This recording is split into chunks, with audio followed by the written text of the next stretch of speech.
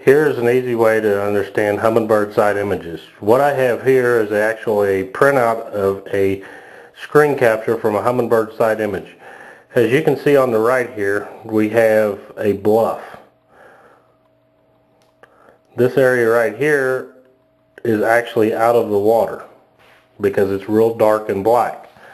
On the left side, we show that same bluff, the point that we've extracted over here. This area from here is the oldest data to the newest data. This area is the direction the boat traveled from this point going forward. The area here and here is what we call the water column.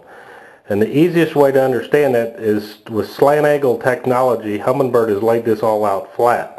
In real life, it would have been traveled exactly like this. You would not been able to see anything if it was vertically under the boat if you would have displayed only the boat position.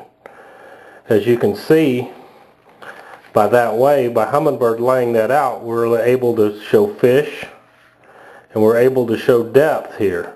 In this image, if we look, we were at 77.2 feet from the center line to the depth here. We are actually going out to 150 foot area of coverage on both sides. Here's another example. This is showing a brush pile. If we go right into here, we can see the brush pile. This would be as if we showed none of the water column, what's on the right hand side and what's on the left hand side.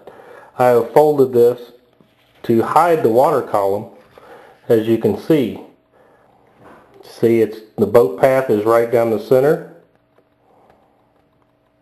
with the right and the left. In this example, we're in 34.5 foot of water, but you can, with slant angle technology, we're able to show this brush pile actually on both sides. The boat actually went dead over the center of this image. Now this is a very interesting image here. This is a huge tree that was split exactly down the center as the boat traveled from the oldest data to the newest data. So we approached the branches first before we got to the trunk. Actually on this side we can see a roadbed leading off. This allows us, if we had slant angle technology, we drove exactly right over the top of this boat, and what you would see is the branches, the shadows from the branches on both sides. But with slant angle technology, we're actually showing that vertical surface there of that tree. This is seeing what the right side sonar beam seen. This is actually showing the left side. Now one thing that's interesting here is if we look back at our picture, it was narrower from this point to this point. So that tells us that it was shallow water. This point down here to this point here, it was deeper. So if we actually look at this image, it is deeper from this point here than it was from this point here. Actually in this image we were looking at 24.6 foot. That depth reading is from this point to this point. The interesting thing is when we start taking 2D sonar, as we're showing Humminbird's 2D sonar on the left hand side of this screen capture and the down imaging vision. There is Humminbird's down imaging on the right hand side with the 2D sonar on the left hand side compared to our side imaging shot of the exact same object. See how much easier it is to tell vertical height with our down imaging or 2D sonar versus side imaging. We see the tree, we can tell verticalness in the water column, but the nice thing with side imaging is we can tell objects that are farther away. We see this nice roadbed. If you can see there, that nice roadbed, actually a little drop off right up here. That was not shown, cannot be shown in our down imaging. It's nowhere to be seen. So actually, in combination, down imaging and side imaging is a very useful tool. Now in this last image, this is actually from a trolling motor mounted side imaging unit. What we're actually seeing here is a very narrow water column. This one we're actually looking at 6.1 foot of water depth. And actually what we have done is we have passed over a barge. The barge extended off to the left and to the right. There is our barge. As you notice, we got in shallower water here.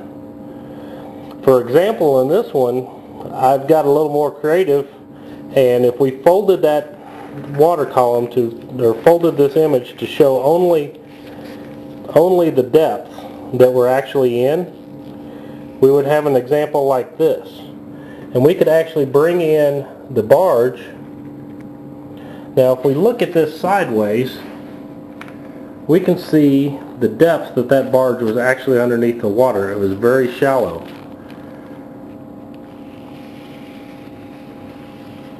Tried to make a 3D representation to help show the way this image is. And if we look at that water column, you see our water columns right here, and in the image it actually came up and across was our barge depth, which we were representing by the cutout we have here. And the same way we can see on this side.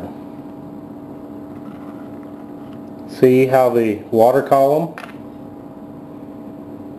the barge coming up and over and drops back off. I hope this explains how Humminbird uses slant angle technology and shows you everything underneath the boat, to the right side and to the left side.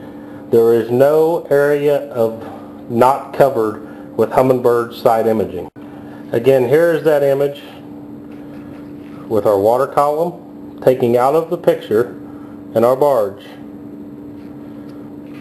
With the water column back, we see the barge on the right and the barge on the left. With our 3D image there, we go back to our tree, no water column, with the water column shown. Basically, we've taken that water column and flattened it out for you.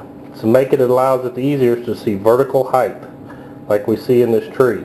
If not, you would just it would be just like my hand. You'd only see the top finger versus seeing all the fingers. They're in a row. You can't see them down. If we pictured it like this, but turning it sideways, we can see all 4 fingers. This is Doug Vahrenberg, and I hope you enjoyed one more tip and trick, understanding the side imaging image and how it's laid out on the screen to make it easier for you to find and to find everything that's located in that lake. If you have any questions, join us on the Yahoo group or check out my website. I've got a lot more information on there. Thank you, and look forward for the next tip.